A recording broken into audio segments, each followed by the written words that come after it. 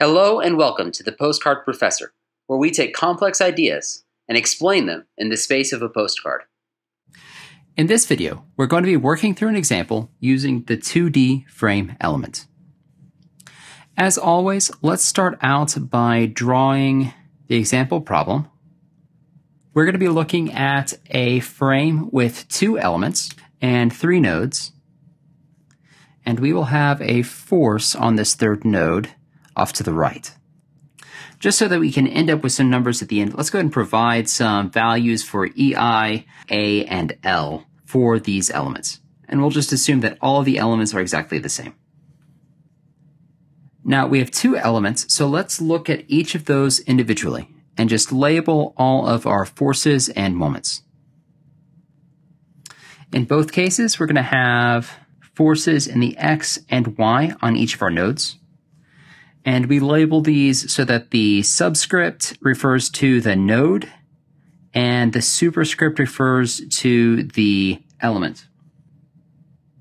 Now for each node, there are 2 forces and a moment.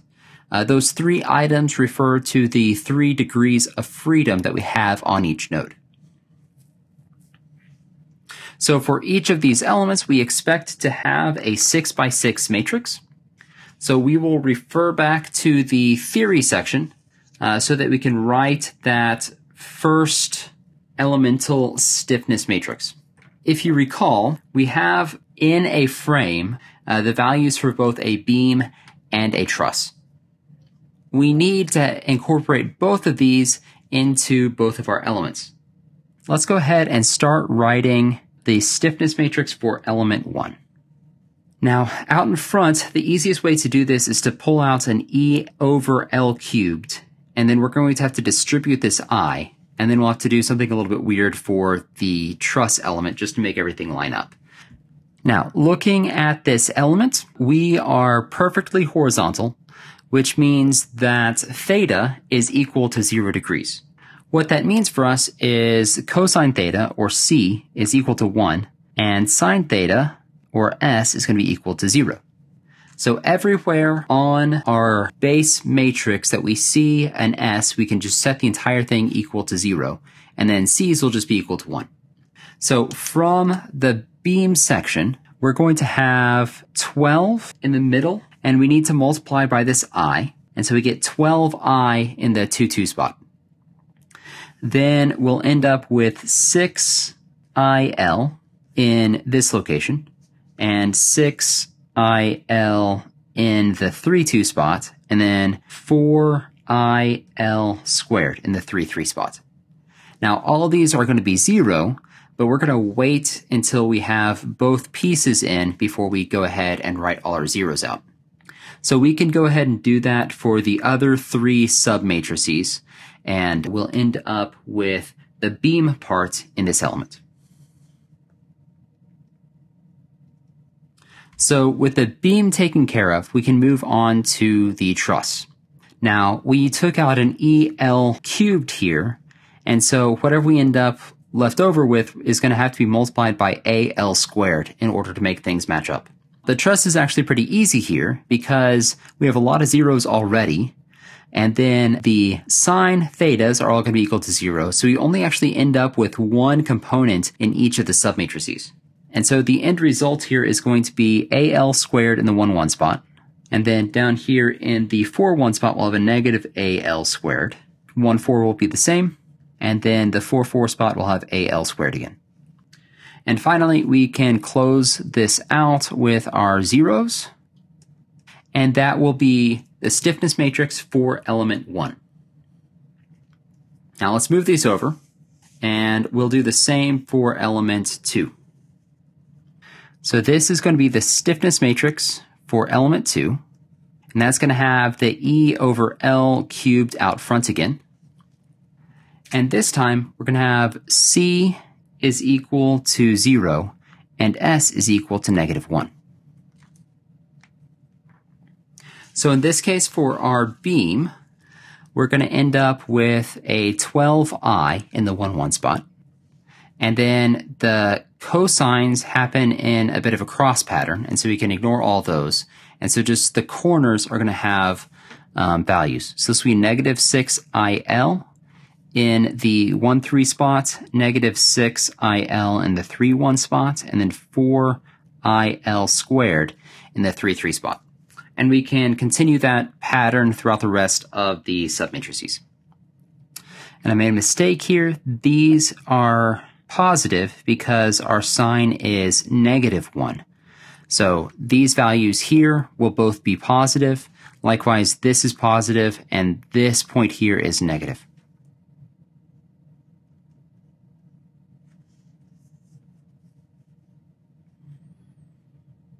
For our truss stiffness matrix, this time the only location that survives is the s squared location. And so we're going to end up with AL squared in the center of each of these submatrices. And then once we have all of that in, we can put zeros everywhere else. Now, in the situation where we have sine and cosine that are not a nice, easy 0 and 1, of course, there's going to be a lot more of a split, right? We'll have the full 3x3 of each submatrix populated, and then the full 2x2 here populated. So things get a little messy in that situation. But hopefully, if you're doing any of those, you'll be using a computer rather than trying to do it by hand. All right, in order to assemble, it's helpful to remind ourselves what these matrices are actually linking to. And so the first column here is referring to U1, the second to V1, and the third to Phi1, our rotation. And then the next 3 columns here are U2, V2, and Phi2. And then for this other one, of course, the first set of 3 is for node 2, and the last set of 3 is for node 3. We can likewise separate out our rows. So the first row is going to be referring to the force in the X on node 1, the second force in the Y on node 1, and the third the moment on node 1. And then the same for node 2 in the bottom 3. And then we're looking at nodes 2 and 3 for element 2. So with all of that defined, we can go ahead and build out our 9x9 matrix. For sanity's sake and just for space, I'm not going to write all that out with each individual piece in play. Instead, I'm going to do some shorthands and say that this first 3, so fx1, fy1, and m1, we're going to write just as a little subvector of forces. We're going to do the same for node 2 and node 3. And that's going to be equal to this E over L cubed that we have.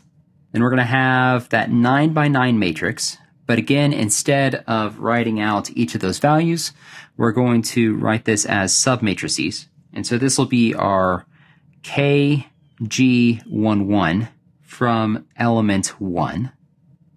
That refers to the effect of the forces of node 1 on the displacements of node 1. And then we'll have KG21 for element 1, which is the effect of the forces on node 2 on the displacements of node 1.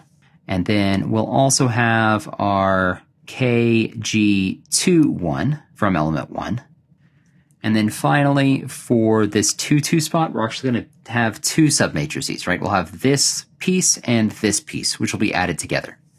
So that will be KG22 from element 1 plus KG22 from element 2.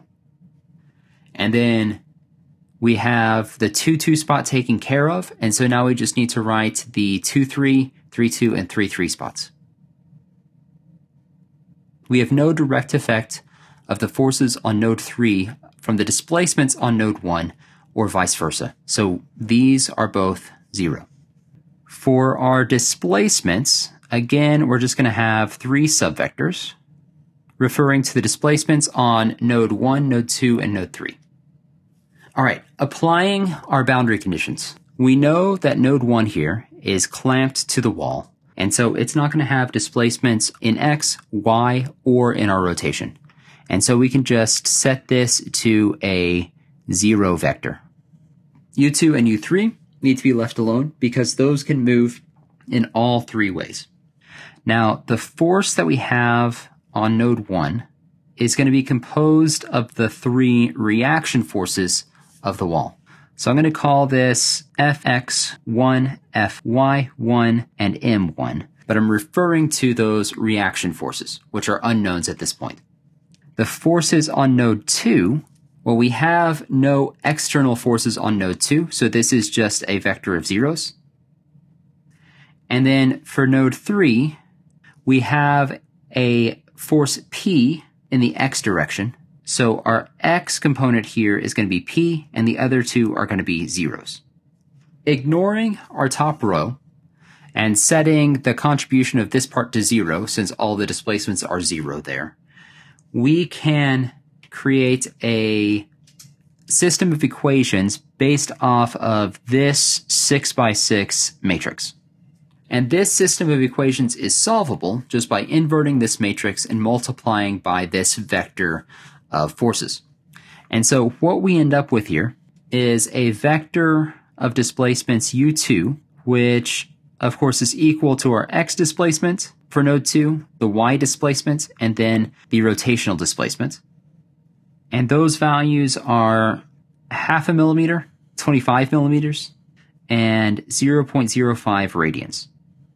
And we can also find u3, which is just our 3 displacements for node 3.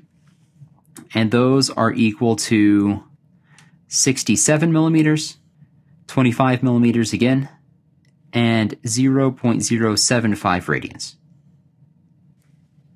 With these in hand, we can go back and calculate the reaction forces by multiplying this 9x1 vector by the top 3 rows here. But we'll leave that for another time, and just looking at these results, making sure that they make sense.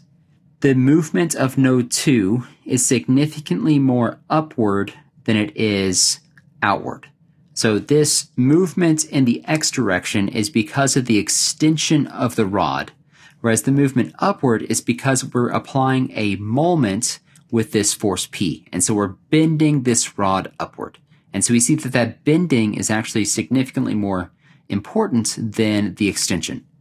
And we see just a little bit of rotation at that node 2 location. For node 3, again, we see that exact same V3, and that's just because we don't have any extensive forces on this element. And so that's force outward doesn't change the vertical displacement between the two nodes. However, we see a large displacement in U3 compared to U2. And that's because this beam is able to bend on top of the rotational displacement that already exists at node 2. And so we see that rotational displacement increases. This is bending more. And then it's also moving significantly outward. So that concludes our little example. I hope that this was helpful, and we will see you next time.